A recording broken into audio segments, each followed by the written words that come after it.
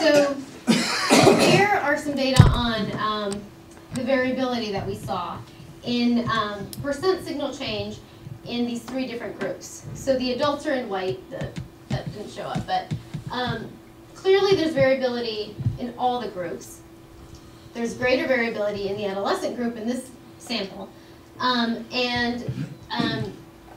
Right, so but what we're saying is that there's extensive variability.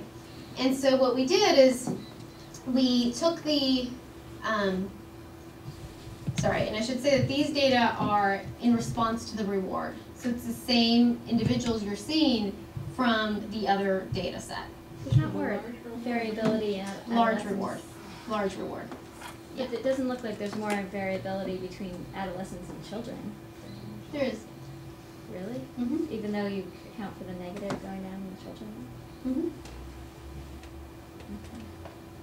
And so, so what we did is we took these data from the percent signal change to the large reward, and then we asked them to report on their risky behavior or their likelihood of engaging in certain behaviors in the next 6 months. And what we found is that there was this correlation between individuals across development who reported a higher likelihood of engaging in risky behavior and their neural recruitment when they were presented with these rewards. And so we take these as preliminary data to suggest that there is a relationship between the activities they say they engage in. Of course, we don't know in the self-report data. They say they engage in, and the neural sensitivity when they're in the lab and they're presented with these rewards. That's it. Okay, so that's really all I have. I'm going to have some conclusion slides, but really we can just open it up to questions. Yeah. So if I understand the sort of what you call it, social psychological data, right, or experimental economic data, right? There's not much correlation between the way people respond to different kind of risks. So, you know, I mean, social risk versus, you know, or uncertainty versus, you know, falling off a mountain versus financial risks. Right. And that seems to me, I mean, that's adults, I guess. That seems to me to be a little awkward for this kind of general program because, I mean, this is, I guess you'd have to say something about the scale on which people are measuring the rewards or something that's different among specific individuals, right? But, right. So how do you deal with that when you think about this problem? Well, it's a big problem both in terms of, you know, the reward we talked about, but also with the risk, because there's no real way to equate risk. And is this what you're asking? Well, so you take somebody who is, I mean, so economists think about this in terms of the concavity of the use of utility function, and you measure how risk averse they are for financial rewards, right. And you measure how risk averse they are for let's say physical risks, right. And there's no correlation across individuals in those two things. So, and you're invoking a mechanism that seems to me to predict that there ought to be a lot of correlation across individuals in different kind of risks if it's just the same. It's the same system. machinery, basically. Right. How sensitive system. it is to some, you know, how some dial is being twiddled to respond to variance, basically.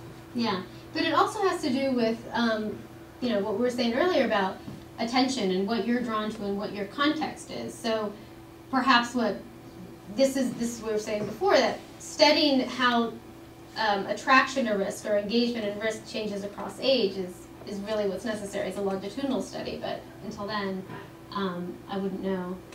Well, one way of addressing that is to ask what your self-reported behaviors were in this study here, and how well they correlated with one another. Yeah. So we asked about you know, like rock climbing, things like that,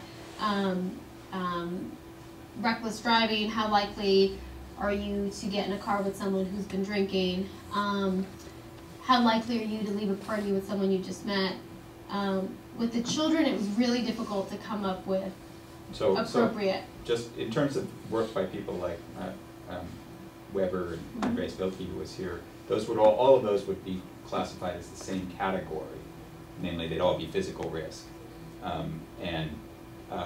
So that if they're a homogeneous category, that you would get a correlation with the anatomical data is more reasonable. It still doesn't solve the problem that your experiments involve a financial reward, and as Rob said, there's quite a bit of data suggesting that financial risk-taking is often uncorrelated with physical risk-taking. Yeah. But I mean, this suggests that there might be something wrong with those prior data, because there is, I mean, there's some correlation here.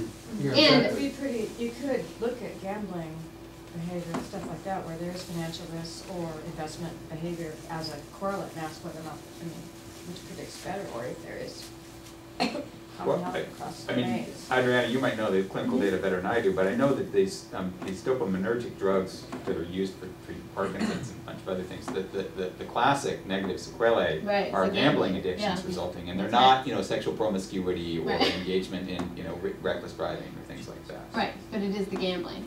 Yeah. Yeah. Sort of continuing on the thread of heterogeneity, I'm wondering about gender effects, because I would hypothesize that you should see quite a divergence between risky behavior at around adolescence for males and females. And Yeah, we some don't have evidence. the power or the sample size to do that, but I would love to. And most studies haven't really. So They haven't? with imaging, it's really difficult to. I think To get convincingly. sample sizes Yeah. that are large enough? Yeah. There's no numbers of males and females in the different age classes? Yeah, I think we had in the adolescent group we had 7 females, 8 males, so pretty evenly split. Can't remember. And the that was adults. similar in the adults? Similar, but I can't remember the exact number of females in the adults. Yeah. So yeah, that's all I had. Well, thank you very much. Yeah, thank you.